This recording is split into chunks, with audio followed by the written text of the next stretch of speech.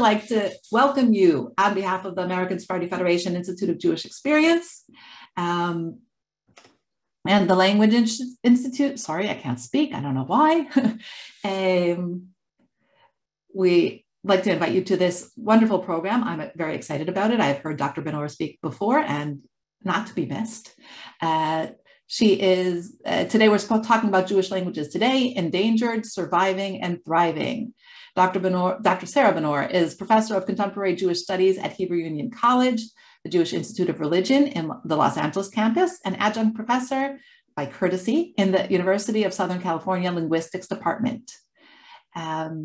She received her Ph.D. from Stanford University in Linguistics in 2004, and she has published and lectured widely about Jewish languages, linguistics, Yiddish, American Jews, and Orthodox Jews, which are represented in her books. Take a look. I strongly encourage you to check out the books that she has written as well. And again, you have not come to hear me, so I'm going to pass the microphone over to Dr. Benor. Thank you so much for joining us today, and I'm very excited to hear. Thank you, Dvora, and thank you so much to ASF, and it's just such a pleasure to work with this wonderful organization that has such a similar mission to ours and really aligns with us in multiple ways. So we're partnering on multiple events, including this one, and I'm really honored to be speaking to such a large group today, and it's really great that you're really coming from all around the world, some probably around the corner from me in LA, and some from many other countries, and so it's really an honor. I'm going to share my screen with you so you can see some images and hear some music at various points in this talk. Okay. So as you know, the Jewish people started out in the land of Israel, this little purple dot in the middle of the screen here, and due to various internal and external factors, migrated throughout the Middle East, North Africa, parts of Asia, and much of Europe. And wherever they moved to, they picked up a version of the local language. So they, in Spain, picked up a Jewish version of Spanish, Judeo-Spanish, and in Georgia, picked up a Jewish version of Georgian, and in Arabic-speaking countries, picked up a Jewish version of Arabic. And the two most famous Jewish languages, Yiddish and Ladino, are actually exceptions in the history of Jewish languages because they were maintained for centuries away from the land that they originated in. So what is a Jewish language? Well, there are many common features of Jewish, and I'll be using the term Jewish language and Jewish language variety interchangeably.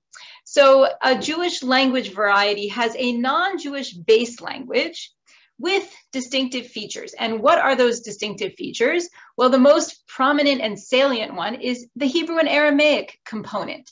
And that's because Jews have continued to use Hebrew and Aramaic for our sacred texts, for liturgy, and for studying biblical and rabbinic literature. And then we translate those texts often in a word-for-word way.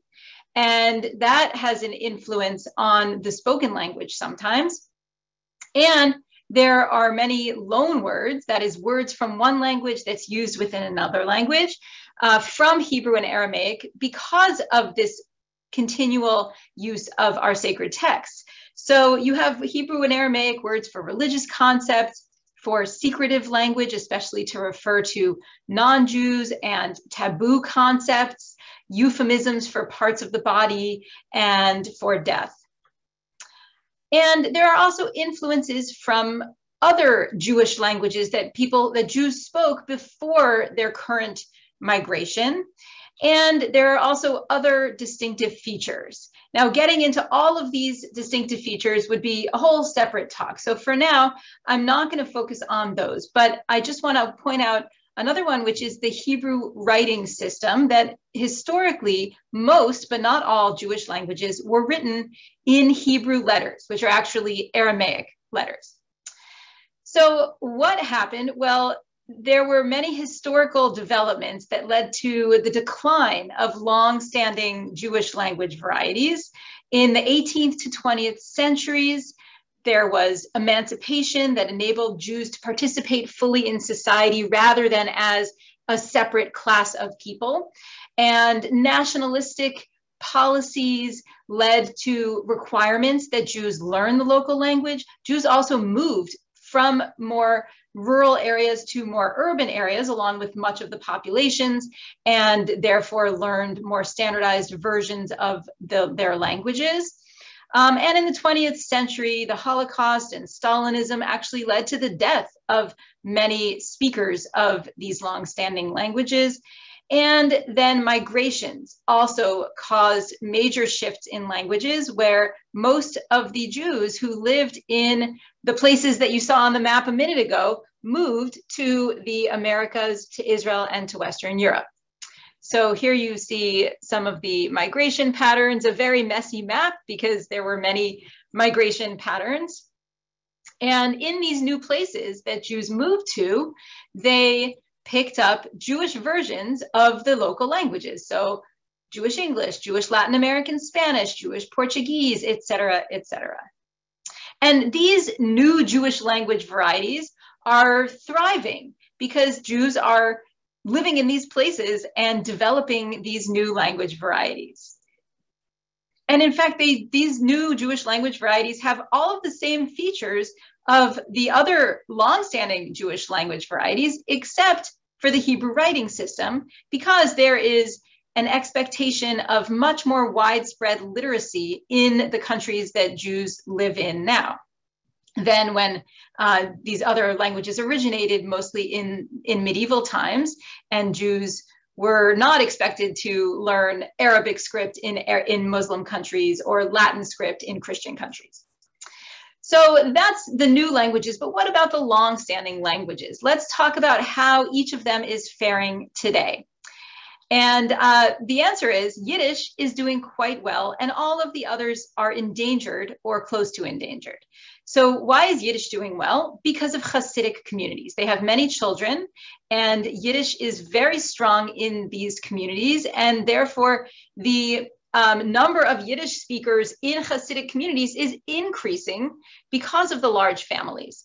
Outside of Hasidic communities, there's strong post-vernacular engagement with Yiddish. What does that mean? Post-vernacular engagement means people engaging with a language in a way that's not just primary communication. So talking about the language or singing songs in the language, celebrating the language. Many of the talks that you've had here have been post-vernacular engagement with various Jewish languages, learning about the languages, or maybe buying refrigerator magnets with Yiddish words on them, or all sorts of ways of engaging with Yiddish in ways other than primary communication, where the symbolic level of the language is more important than the primary semantic level, than what's actually said.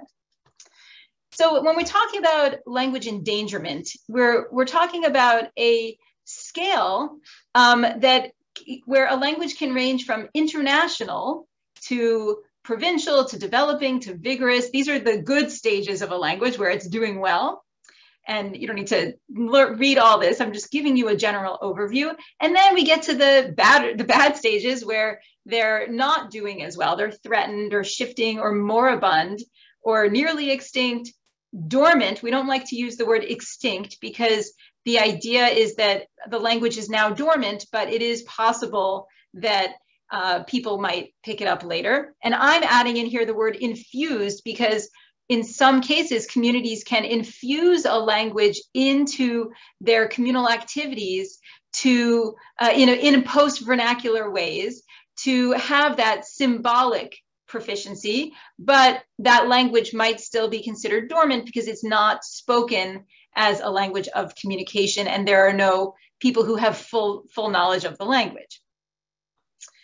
So these stages are not great because they're too black and white. Some of them say things like the only speakers who speak the language are X, but what if there are one or two who are younger or who are outside of that territory?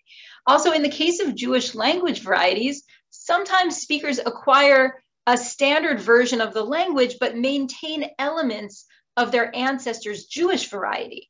And we see this with Judeo-Italian and Judeo-Greek. So would we say that Judeo-Italian and Judeo-Greek are dormant because they're not speaking exactly like their ancestors did? They're speaking more standard, but with some phrases from their ancestors' languages. It gets a little complicated there. Another question is, where do you draw the line between a language and a dialect? You might have been thinking that at the beginning when I was talking about longstanding Jewish languages and new Jewish language varieties. Well, it is a complicated question because historically, many Jewish languages have been mutually intelligible with the local non-Jewish language. So wouldn't they then be considered dialects of the local language rather than separate languages? Well, that's because usually we consider mutual intelligibility, whether people can understand each other, to be a criterion for distinguishing between two dialects of the same language and two separate languages. But that gets complicated. Sometimes people say they understand other people, but then that group says they don't understand the first group. And then we have the issue of speaker versus non-speaker. That is, does someone have to be fluent to be considered a speaker of a language? Do they have to actually use the language? What if they just engage with the language post-vernacularly? Does that count as being a speaker of a language? Despite these problems, however, I would still say these statistics are useful because they enable us to get a general sense of how a language is doing. So how are Jewish languages doing according to this scale of intergenerational disruption? Well, we see that Yiddish is doing well, Judeo-Arabic, Ladino, Judeo-Persian, etc. Most of these languages are in stages 7 or higher, that is endangered. But Judeo-Tajik and Judeo-Tat are doing a little bit better according to these statistics, that they're may be considered vigorous in certain communities and threatened or shifting in others, although I think that is changing pretty quickly. But there's also post-vernacular engagement for many of these languages. And I think that's an important thing to think about, that even if a language is endangered, if it is considered moribund, it can still have a second life through this post-vernacular engagement. And I'm going to demonstrate that for each of these language varieties: Ladino, Judeo-Arabic, Judeo-Tat, known as Juhuri, Judeo-Median, which is languages spoken in Iran that are not in the Persian family, Judeo-Malayalam, spoken in southern India, and Jewish Neo-Aramaic, spoken in the Kurdish region. And for each, I'm going to give a brief history, talk about the current status, and give some information about post-vernacular activity. And there will be time at the end for questions and conversation. So first, Ladino. As I said before, Ladino is one of these languages that is an exception in the history of the diaspora because it was maintained for centuries away from the place where it originated. It originated in Spain, Judeo-Spanish, but then it was maintained for centuries in the Ottoman Empire and in North Africa. And here it's known as HUC-JIR in North Africa, and here known as Ladino or Judaismo. There was a very vibrant Ladino press, much literature, drama, and even a lot of rabbinic literature written in Ladino. Today, several thousand people speak Ladino. Most live in Israel, the Americas, Turkey, and the Balkans. Almost all are elderly, but there is a growing contingent of young people who are learning the language. Ladino has official recognition and financial support in Israel, in Bosnia, and in Spain. It's taught at several major universities, especially in Israel. And there are various meta-linguistic communities. That is a community that engages around a language, even if people don't speak it fully. Although this one here, Ladino Comunita, does require some skill in the language because it's an email list where all the messages must be written in Ladino. So in addition to vernacular use of the language, there's also post-vernacular use here because not only are they writing in Ladino, they're often writing about Ladino. And there are several other metalinguistic communities online, like Encuentros de Al-Had, which is encounters on Sunday, and people meet to discuss various issues in Ladino. There's a balabai and a musafir, a host and a guest, and they have these conversations in Ladino. And then there are smaller communities in local places around North America in particular, and elsewhere in the world as well. And food, like Drora mentioned at the beginning, plays a big role in post-vernacular use of Ladino. There are many cultural events that include Sephardic foods like burekas and bulemas, etc. And there's also post-vernacular use in music. I'm going to give you a few brief clips of the kinds of two different kinds of Ladino music. We have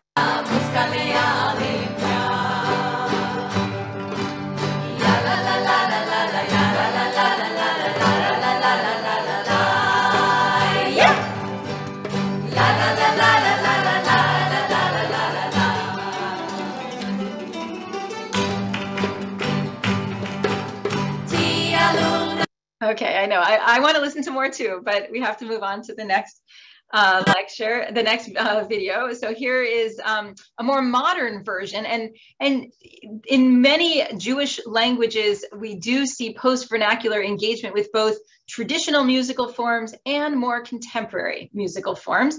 So that was Flori Jagoda, or Yagoda. And this one is Sarah Aroeste singing in Ladino in a more contemporary style.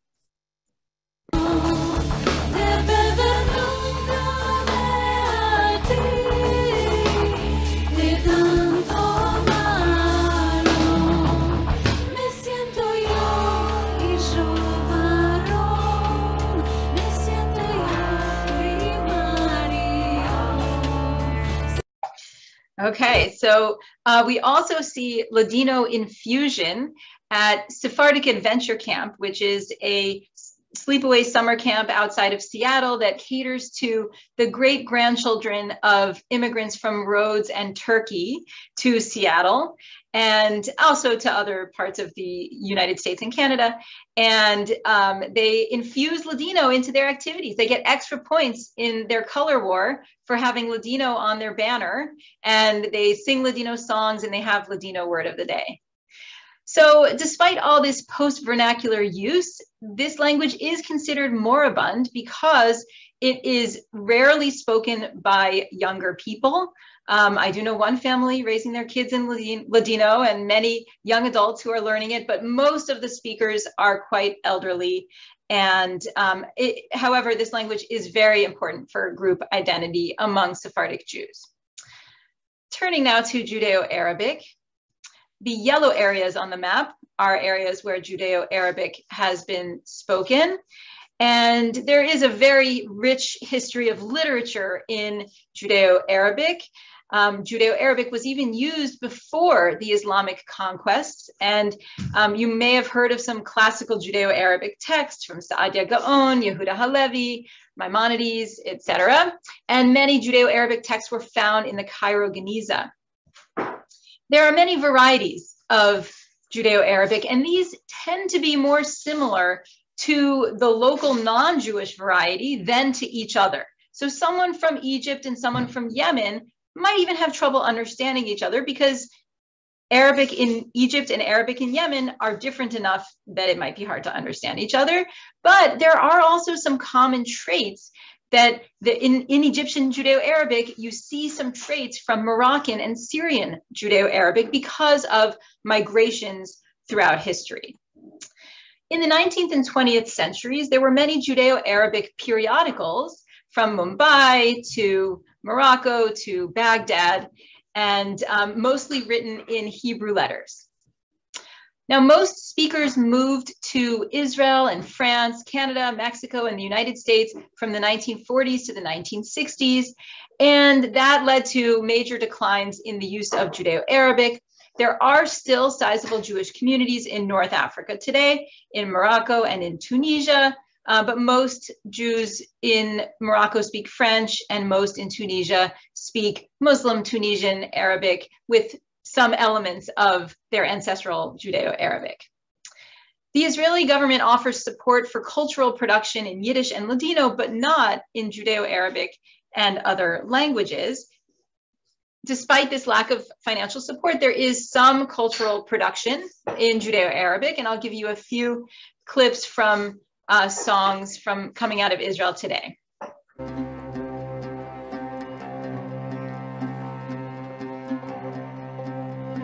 الحباب عملوا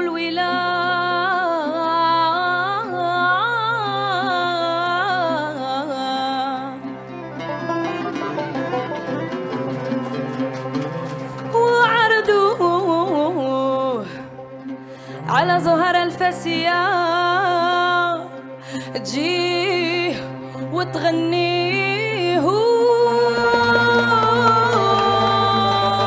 ونشوفوا زين على شدوي ونشوفوا زين على شدوي هو ليبيا كوانيكيا هو ليبيا. Okay, I'm going to go on to the next one. This is a relatively recent original song in Baghdadi Judeo-Arabic. وانا ما بيدي كل شيء نغير وصدام لبيل وقع مزاله انقض من غفبته ونشرت احباله وطلعت حوبتي وبغت سمي لهود الصلبن دم من دمي دخلوني للحبس جاسوس اتهموني ونهزمت قجر وانا بطرق هدومي بس الحمد لله وصلتوا مشيت سلامة كنتوا كانوا جغالي وطغتوا حمامة ضحكت. Okay, so there is a sizable community, especially from Iraq, of people who are getting more interested in their ancestral language now. So, however, Judeo-Arabic is also moribund, but there is some post-vernacular use, and it's important for group identity. Turning now to Judeo-Tat, also known as Juhuri, and this is— Before you continue, oh, can you yes. just, sorry, somebody was just asking what post-vernacular means, and I'm not sure if she's the only one, or he's the only one that asked that. Sure. So I'll explain it again. So it's engaging with the language in ways other than as primary communication, having singing songs in the language and having conversations celebrating the language, festivals about the language, buying products with the language on it, that kind of thing. thank you. Okay. So Juhuri is spoken in Azerbaijan and Dagestan. And here's another map showing some places where Juhuri is spoken by the community known as the Mountain Jews or the Kavkazim. And this is some cities that it has been spoken in are Derbent, Baku, and Kuba. And there has been a community in these areas since ancient times. This language is in the Persian family. So you can see it's actually closer to the modern Persian language than some of the languages spoken in Iran, even though it's in a different region. And it's similar to Muslim Tat, but has many differences. There are some books written in Juhuri. Originally, it was written in Hebrew letters, and then in Cyrillic letters, and with a brief stint with Latin letters as well, based on language policies of the Soviet Union. And here are some examples of books that have been written in Juhuri, and some periodicals starting in 1915 and even going as late as 1991. And in fact, Tat, which referred to Judeo-Tat, was one of the 10 official languages in the USSR Republic of Dagestan. One of the distinctions, the few Jewish languages that have the distinctions of having been an official language of a country. However, from the 19th century to today, Judeo-Tat has slowly been replaced by Azerbaijani, Russian, and other languages in the Caucasus region, and by Hebrew in Israel. Some older people still use it, and parents use it as a secret language. And there is some post-vernacular activity, some music that is still performed in Juhuri. However, it's still transmitted to children, apparently, in one town.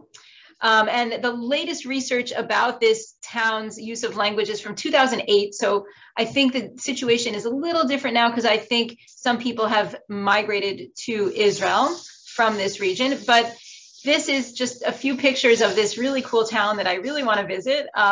It's called Kirmizi Kasaba, also known as Krasnaya Sloboda, or Red Village, I believe. And so here, that was the synagogue, and this is the school. You can see Cheder up there. This is the cemetery, and you can see they follow the traditions of the region of having a portrait of the deceased on the gravestones. And even in Kirmizi Kasaba, all community members also speak other languages, and educational instruction is in other languages. So this is, I would say, in stage 6B, threatened, because it is used for face-to-face communication within all generations, but it is losing users.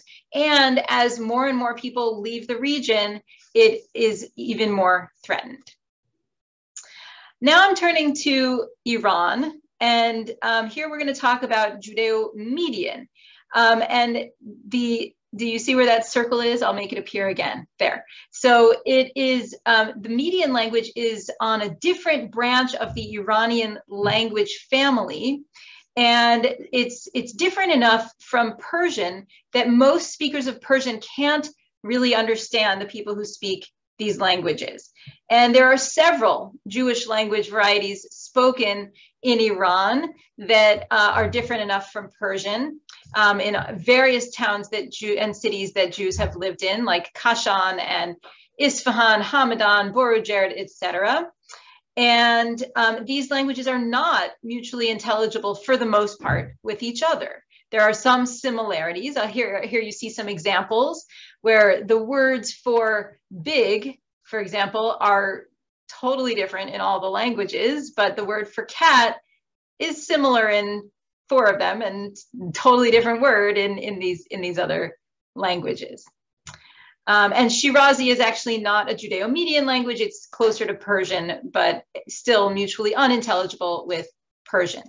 Now, what happened? Well, from the mid-20th century, around the mid-20th century, most Jews learned standard Persian with some Hebrew words in their cities and towns, or after moving to Tehran because of language policies. And we'll be having an event that focuses on that transition in just a week and a half, on March 13th. The Jewish Language Project is having an online event about that. And then, in addition to Jews learning standard Persian, most Jews from Iran have left Iran and moved to New York, Los Angeles, Israel, and elsewhere, where they have picked up Hebrew, English, and other languages.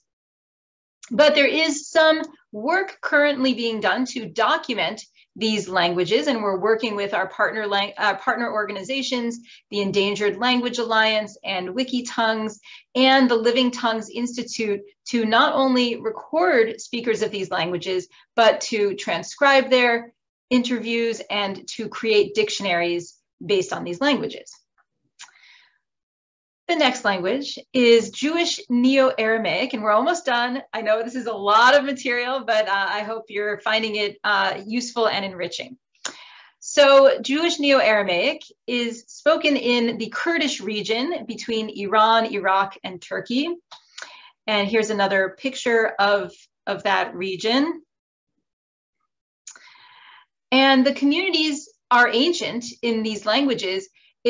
So is the language in these territories, but the way that Jews speak Aramaic today is much changed from the Aramaic that is encoded in our rabbinic literature. And so it's the way they speak is related to the language of the Talmud, but quite different.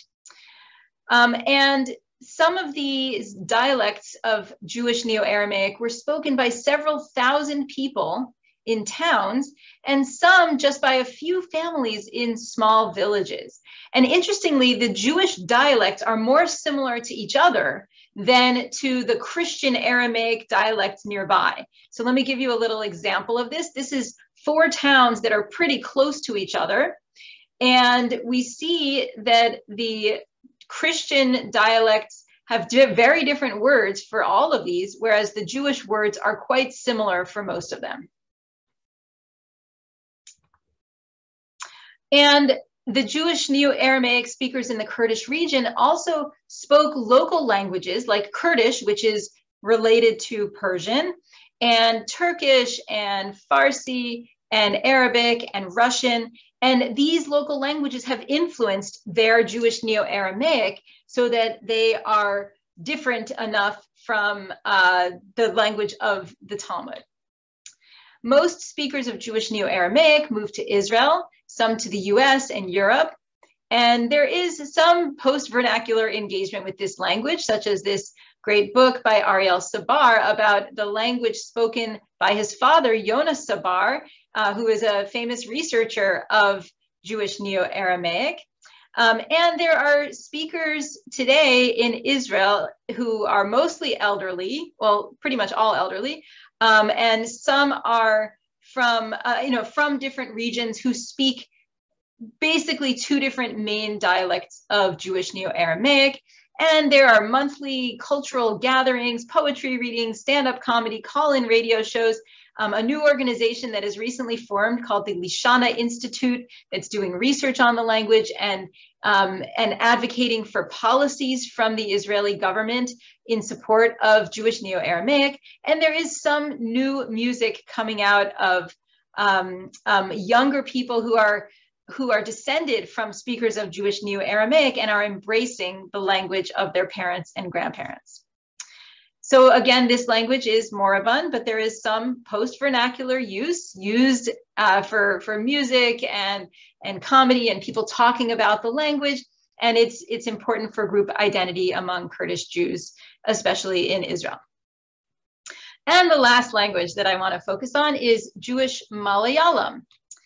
Jewish Malayalam is spoken in southern India, and it is a long-standing Jewish community there in the Kerala region of India, and some of the towns and cities that they lived in include Cochin, Ernakulam, Parur, Chenamangalam, and Mala. And the first evidence of Jews in the region is from the 9th century CE, where we have traders that arrived in India via the Indian Ocean. We have many texts in Jewish Malayalam, but they're mostly in Malayalam script, not in Hebrew script, which is a difference between this and other longstanding Jewish languages. We have Bible stories and prayers in Jewish Malayalam, and many songs, especially Jewish women's wedding songs from the 18th century on. Jewish Malayalam is mostly intelligible to local Hindu, Christian, and Muslim varieties, but it's more similar to the Muslim varieties. And here I'll give you some examples of that, some words in Jewish, Muslim, Christian, and Hindu versions of Malayalam. And you can see some cases where the Jewish and Muslim words are more similar to each other than to the other varieties. So community members moved from India to Israel in 2 waves in the 1950s and the 1970s. And only a few dozen Jews remain in Kerala, and most have shifted to the local variety of Malayalam. But in Israel, there is some post-vernacular activity, a group of women who meet regularly to speak in Malayalam and study the script in Jerusalem, and some sing-alongs and singing troops, especially focusing on those wedding songs that I mentioned. And I'll give you just a few little clips of this.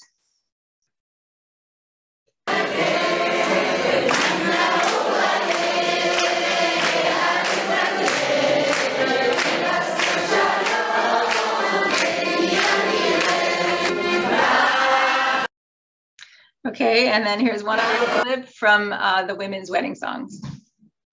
Neraya sadukane impitse decina impitse decina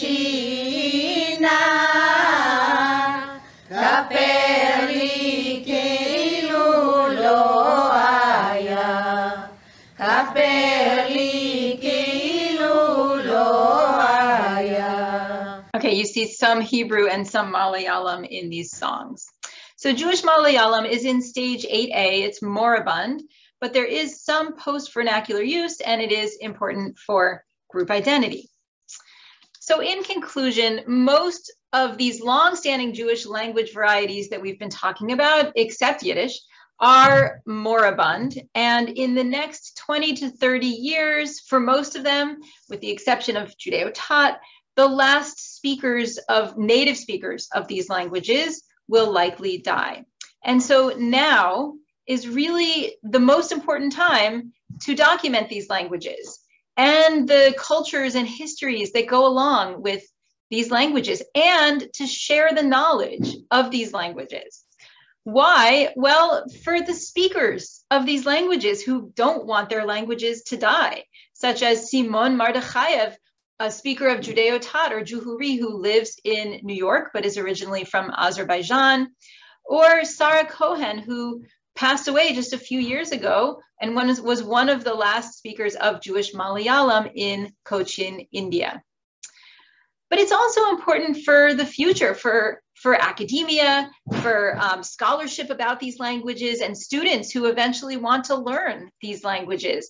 And for Jews around the world, we want Jews around the world to know about each other. And that's a very important goal of this wonderful organization that's hosting this event today. It's also useful for other groups, for indigenous, immigrant, and religious groups to see how Jewish languages have differed from their non-Jewish correlates and how Jews are currently embracing these languages and engaging with them in post-vernacular ways.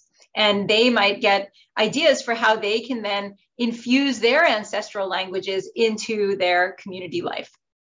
So how can we raise awareness about Jewish languages and document them? Well, the Jewish language website, which I run, does this to some extent. We have various books, one book that I edited called Languages in Jewish Communities, Past and Present, and other books like this book by Lily Kahn and Aaron Rubin called The Handbook of Jewish Languages.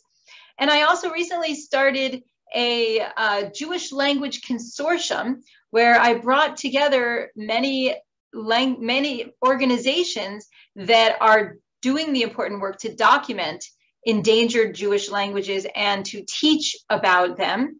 And together we're sharing resources and doing the work that we can to maximize the efficiency of this documentation work. And my organization, the Jewish Language Project at HUC, our mission is to promote research on, awareness about, and engagement surrounding the many languages spoken and written by Jews throughout history and around the world. And our vision is that every known Jewish language variety will be well documented. Comparative research will flower. That is, people who are researching what Jewish languages have in common and how they differ from each other, such as the use of Hebrew words across Jewish languages. Post-vernacular activities in these languages will increase, and many Jewish children and adults will learn about Jewish language varieties. So our current projects to realize this vision are documenting endangered Iranian Jewish languages in particular, because that was the group of languages that I found had the least research on them so far. And we put out fun facts on Mondays and Thursdays and post other interesting things about Jewish languages most other days on our social media platforms, Facebook, Twitter, and Instagram. We have short films that we have commissioned about various Jewish languages. And we are also working on recording pronunciations for the Jewish English lexicon, which is a dictionary of Jewish English, focusing on the Hebrew, Aramaic, Yiddish, Ladino, Judeo-Arabic, Judeo-Persian, etc., other words that are used by Jews within English. And we have lots of ideas for future projects that we are eager to do once we can find the funding for them. So thank you so much for your interest in Jewish language varieties, and I'm looking forward to having a conversation and hearing your questions. First, I just have to say, I know we've talked about some crossover here, but when you brought up I don't know how to pronounce it, I'm sorry, Malayalam, right? Is that? So we're actually working on a clip right now on Ruby Daniel, who documented a bunch of songs in Malayalam, and we also have one on a clip. So for those who don't know, we also have short clips, educational based, and that's Dr. Benor and I have been talking about that we need to cross-reference them and make sure people know, because it's part of our heritage. I'm going to quote somebody in a minute. But Buena Sarfati Garfinkel also wanted to document all of the Ladino. So hers is already live. Ruby Daniel is coming live. And so, yes, that's so much part of it. And Lynn just put it so well. Learning about Jewish communities around the world outside of Eastern Europe can enrich one's Jewish spiritual practices, one's own heritage, one's own identity, one's own view of the world. And yes, I think, I hope you can agree with that. That's a great quote. Maybe I'll use that in a grant application. Right? That's what I was thinking.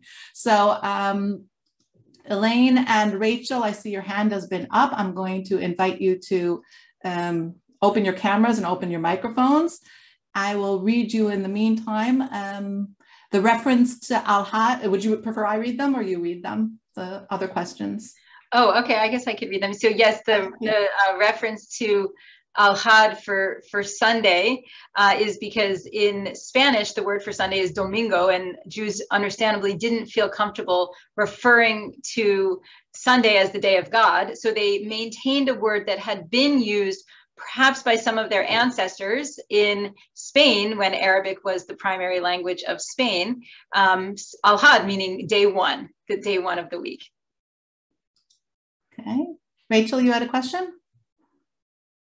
You need to open your microphone. You're on mute. Okay. First, I have to say, I never miss anything that Dr. Benor does. And I always listen to her. And every time I learn something new. So thank you for that. As you know, I am a native speaker of Ladino, one of those of a certain age. I was born and raised in Turkey. And the first point I want to make is that since I came to America, when hardly anybody had ever heard of Sephardic Jews in the first place, and second, that they claimed that if you don't speak Yiddish, you can't be Jewish. So we've come a long way since then, thanks to people like you. So thank you very much for that. I just want to add about a few things about Ladino. There's so much going on that it's impossible to touch on everything.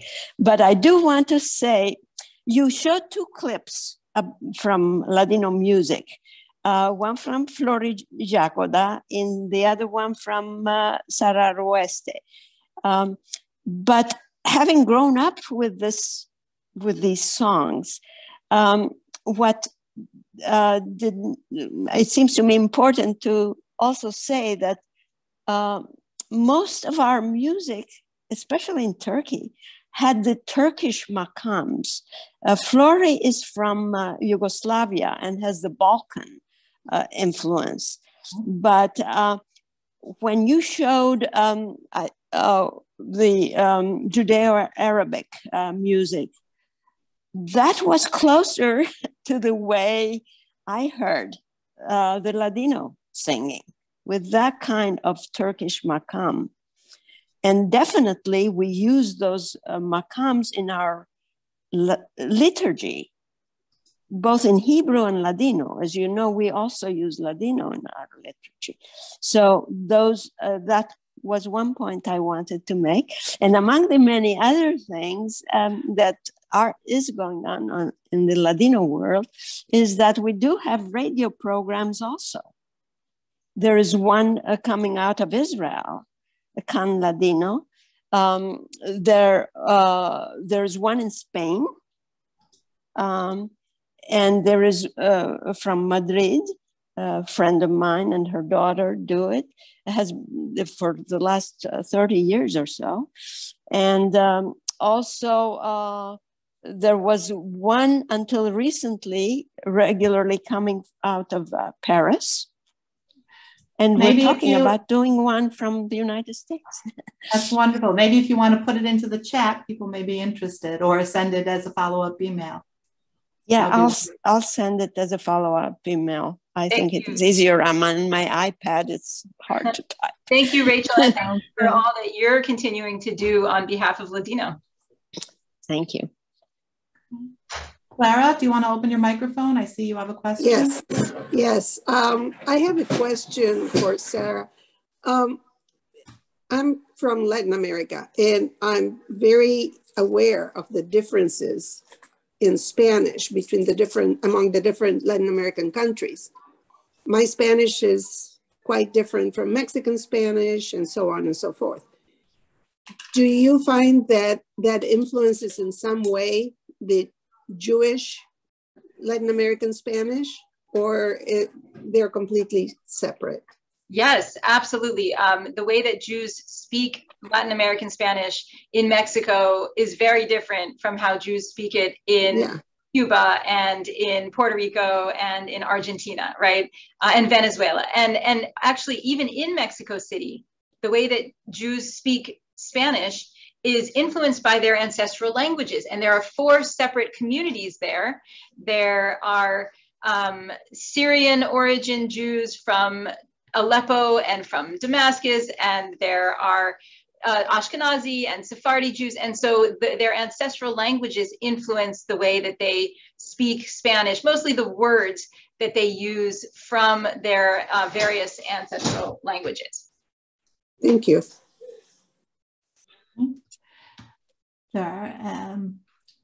And somebody agreed with you. A Cuban Jew here, I totally see the differences between the Latin American Jewish Spanish.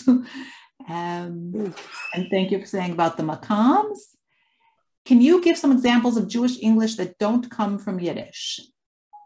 Yes.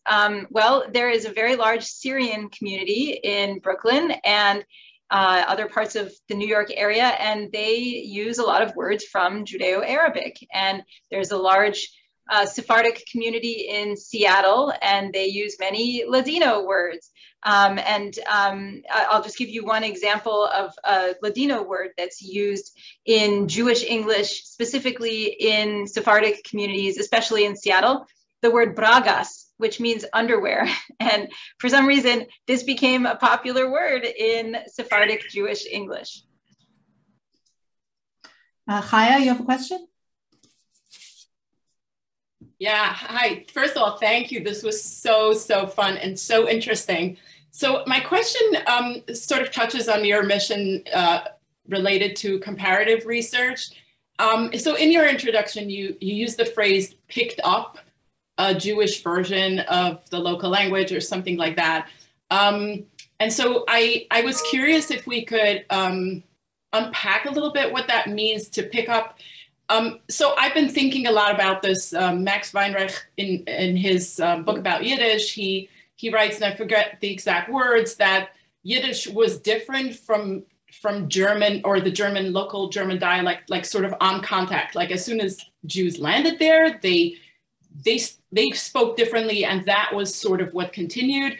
Alexander Bader, in his book on Yiddish dialects, tells a completely different story, and he sort of says that Yiddish speakers in the German lands first spoke a pretty standard version of the local dialect, and then over time, with their sort of inward-looking culture, they diverged.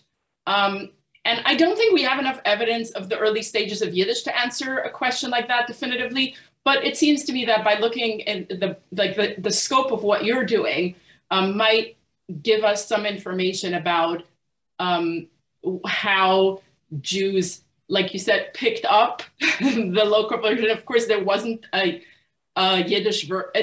Jewish version to pick up until they created it, right? So I'm just curious if you have something to say. I mean, I have some intuitions just based on the Jewish English in more recent years and how that sort of formed, but I'm curious to hear your expert opinion on that or thoughts. Yeah, thanks, Chaya, and thanks for your great talk yesterday on Yiddish dictionaries. I love that we can go to each other's talks 2 days in a row.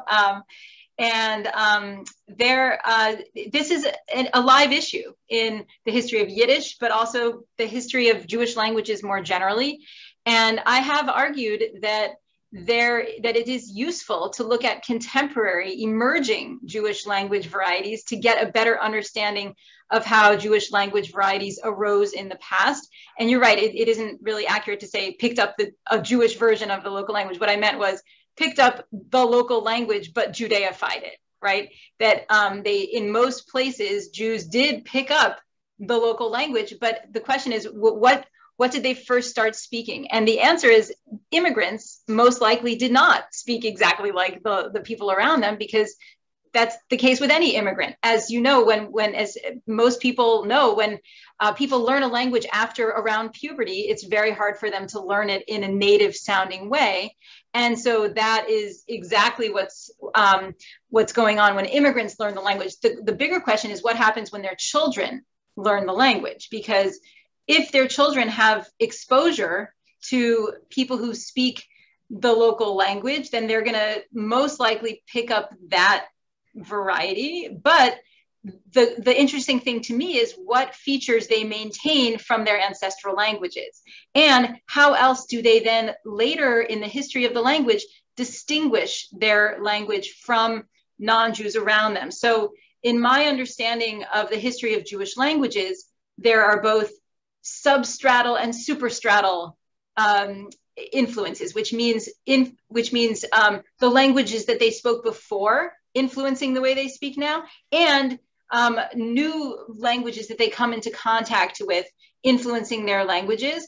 But also their languages just have innovations because of insularity. And I wouldn't say isolation, because I don't think at any point in history Jews were completely isolated from their non-Jewish neighbors. They always had some degree of interaction with them.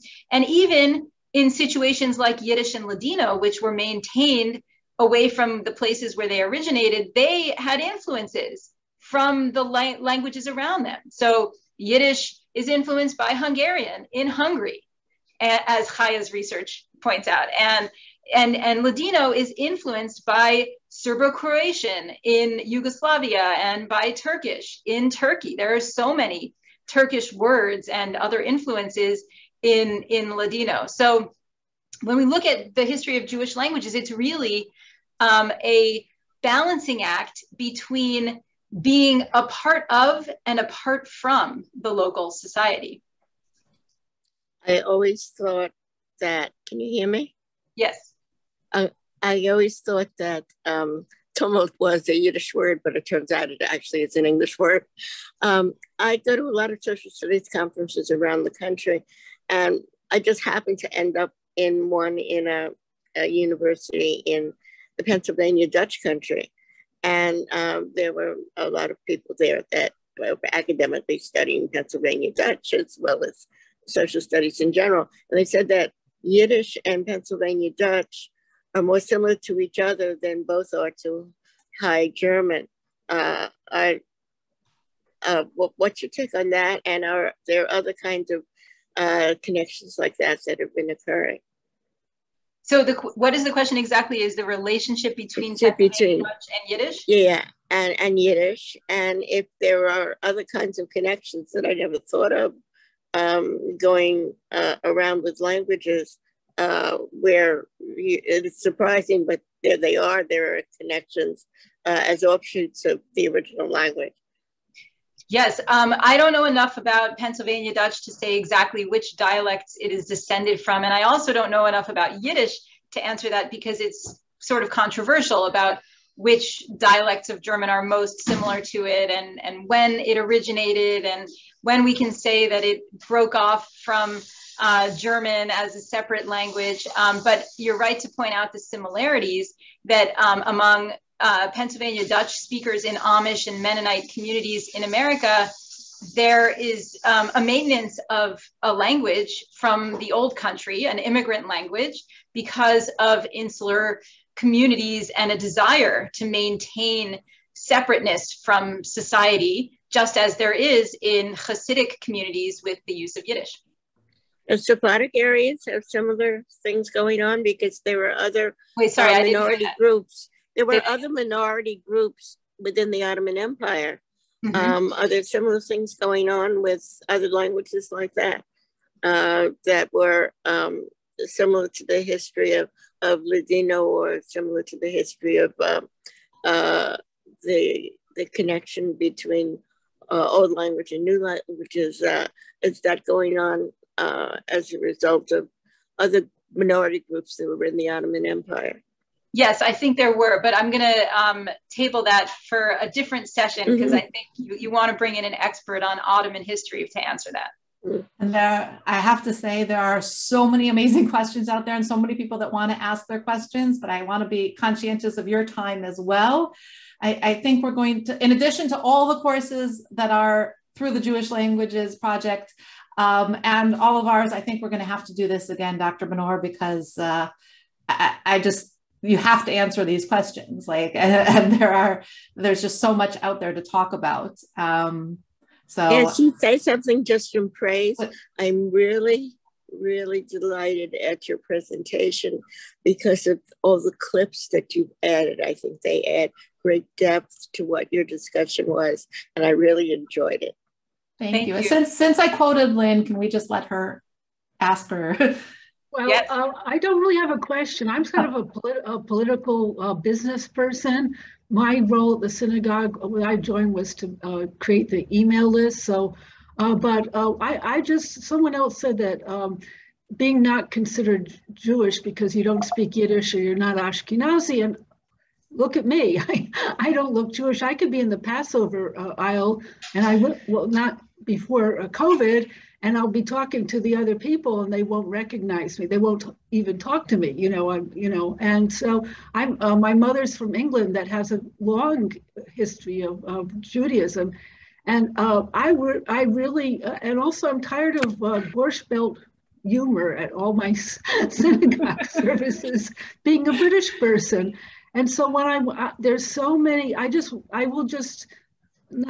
have a lot of questions for you, but I just want to add that on YouTube, there are so many Sephardic Ladino songs for Hanukkah, and it gave me a whole new understanding of Hanukkah. It was just so wonderful, besides latkes and all of that. And I really appreciate this because there's so many different Jewish people, and there was another person who said, I wanted to have solidarity with her, and all of you who are expanding our Jewish experience spiritually for me.